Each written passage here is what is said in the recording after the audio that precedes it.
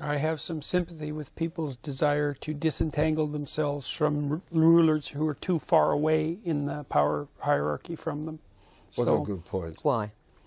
Well, because as people move away from you up hierarchies, it's harder and harder for them to represent you properly at a local level. I think the European state is doomed because I think it grew too fast. And it severed the connection between, like, there's not the proper hierarchy of identification.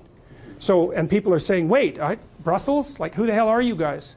Why are you making decisions for us? And we don't agree with your decisions. And, like, are you sure that Greece and Germany can be in the same place? Because that's by no means self-evident, right? The Germans aren't very happy about it, and the Greeks aren't very happy about it.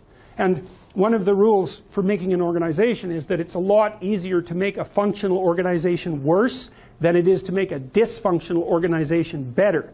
And so you might say, well, you've got Germany and France and England. Well, let's say Germany and France, powerhouses, especially Germany. They can afford to bring Greece in. Well, maybe. But there's no evidence that they can afford it. So, I mean, Greece is unbelievably corrupt. No one pays their income tax. That's a big problem.